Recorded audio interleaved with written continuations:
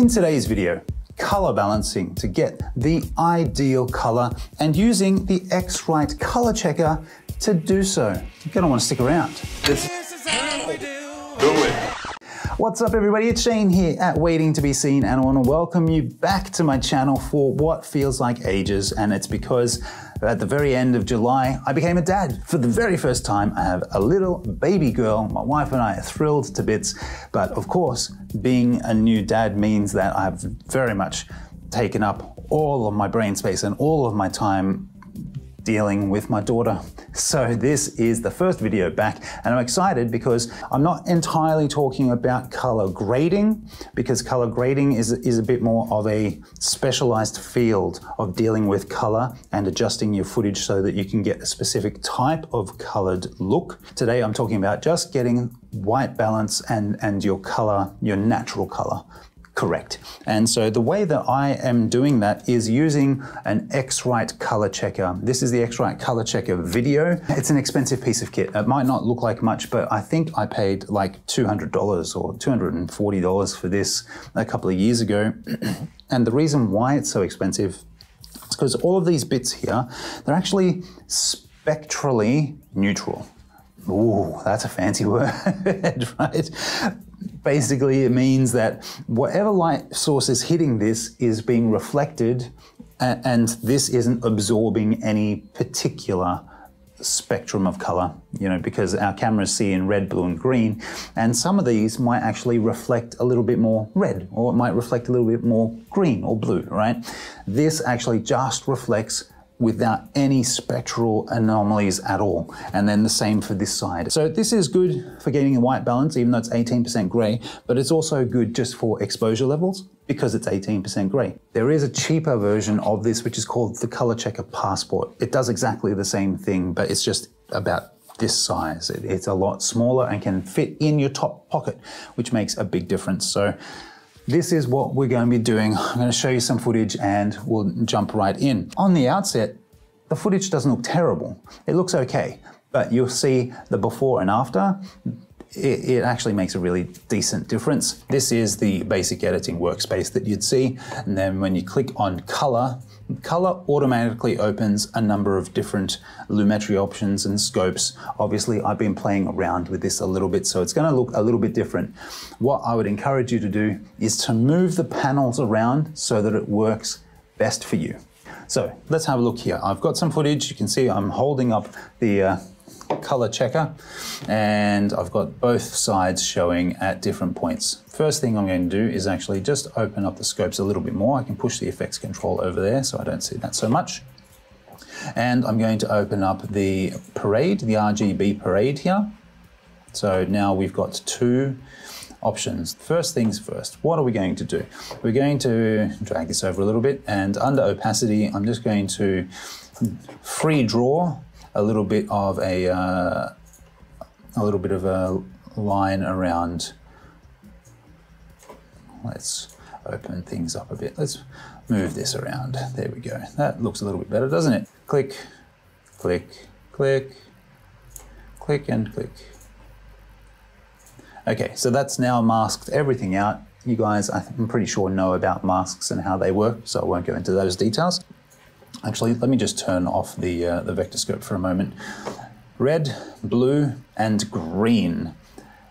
They're looking pretty okay, right? But you can see at the moment that the red and the blue, they're kind of close, but the green's actually a little bit under, isn't it? And to be honest, the red is probably pushed up the most. If I open up basic correction, the cheats way of getting things done is actually click on white balance selector and then just click on that. Now you'll see under lumetri scopes, it has actually done a really, really good job of aligning those a little bit more closely. So I think that in this instance, I'm probably not going to have to do a whole bunch more for now. So let's have a look. Before and after. So you can see the whole thing's moving the reds down a little bit and it's pushing the greens up a little bit. Yeah, very cool. Now let's forward a little bit so that we can see the other side I'll turn on the mask again. Let's zoom back into 150%. Now what we want to do here is actually adjust the mask. So I'll click on the mask and we'll just drag it so that it's sitting around just the inside here. From the white and the two sets of gray down to the black. Now an important element that's kind of needs saying is that the black is actually a little bit reflective, and so there it is. If you see that, that is actually going to skew the color because it's reflecting the light directly. It needs to be seen but not reflect the light when you're using this piece of kit. What we need is to see white at 100%, the first gray at 60, the second gray at around 30, and then black needs to be down at 0. So let's adjust that, and we'll do so under the color wheels by adjusting shadows, midtones, and highlights. So let's grab the shadows and we'll just pull the shadows down, and you'll see that's starting to pull everything down. So we'll just bring it down to the bottom. If you go too far, you start to crush the blacks on that floor, and you don't want to do that. You want it to kind of just touch on there, maybe go a little bit further, but not too much. Now the highlights, we want that to get the highlights, the white, to get up towards 100% there, or 255, okay? And now our midtones are going to sit in the middle there. So let's push the midtones up. So we get to 60 and 30. Now you can see in getting 60 and 30, the blacks have lifted a little bit. So we'll pull down the shadows again, and it really is a little bit of a dance between these two at the moment. So midtones up a bit, but those shadows need to come down a little bit more. And now maybe that highlight can push up just a touch. Okay, now we'll bring the midtones down a little bit. It's not 100% perfect, but for the sake of the video, you can see what I'm doing. We're getting that dialed in. Lumetri color before and after. So the contrast is actually set correctly, making a big difference. We're almost there. The first thing was using the 18% card. The second thing is then using this. The next part is then to adjust the actual colors themselves with the color swatch that we have here. Again, we'll enable the mask. Let's grab the mask here, and we're just going to shift the mask over a little bit. We're showing just those swatches. Using the Parade isn't exactly what we need right now. Let's jump into the Vectorscope, and we're going to use the Vectorscope with the Y, U, and V values. I'm going to turn off the Parade for now because this is what we really want to see at the moment. Let's close the color wheel and match. So what we're going to be using is the curves. So let's open that up, and we're actually going to use the hue and saturation curves rather than the RGB curves. Now the first thing that I want to do is actually just under hue versus saturation is, let me just move these over a little bit so you can see this a bit clearer, okay?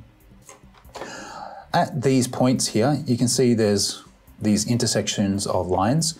Those intersections, if I click on that, that is actually this point here, this yellow point here. So let's pop one on the green, pop one on the cyan, pop one on the blue, pop one on the magenta, and you can see that it's really difficult to kind of get the red just underneath. Just drag that along a little bit and you'll then be able to do so a lot easier.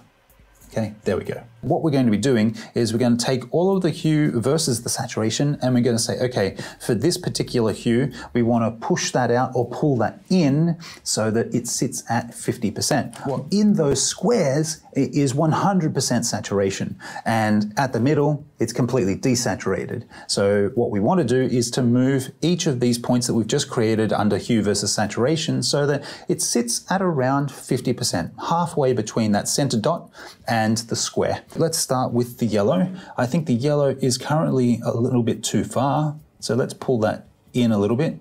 We'll try and be gentle with it. Now the green's probably looking okay. That cyan is definitely a little bit too soft, so we'll boost that cyan. Yep, the blue might be a little bit too much. Maybe we'll drop the blue a little bit. We'll see, we'll come back to that. The magenta is probably also a little bit too much, I think. Don't want to move it around too much. And the red, that red is probably also a little bit too much. So really, I think that we've boosted the greens and the cyan, and everything else seemed kind of close. That wasn't too bad. Looking at this, can you tell what's wrong with it? Is there any chance you can tell what's wrong with it? I'm looking at it and going, well, the green and the cyan, they don't actually seem to be aligned with the green box and the cyan box. Perfect. That's because the white balance isn't quite accurate. And so that's where adjusting the color is going to make it accurate. So let's do that. The way that we do that is to go to the next tab, the next box, which is hue versus hue. So let's just add some of those markers. Green seems to be a little bit off. So you're not going to have to move this around all that much. If I adjust this up a little bit, you'll see it's starting to push towards yellow. So we're going to actually want to drag that down a little bit so that it is aligned with that green a little bit more. And that's looking a bit better. And then I think the cyan can probably push a little bit, not too much. The blue seems to be just a tiny, tiny bit off, doesn't it? So let's try and just a touch. Cyan, blue, yeah, they're looking good. Yellow, I think that seems to be okay. The red seems to be a little bit off as well, doesn't it? So let's slightly adjust that. Now you can see I'm not having to do an awful lot with it. It's just slightly tweaking it. And now that we've got that, I can see that the cyan is can probably push even a little bit more. If I come back up to hue and saturation now, let's push that, let's boost that back up a bit. The blue, I think maybe can even come up a little bit. Let's boost that a bit more. And maybe that yellow. Maybe that yellow can come back up a bit now.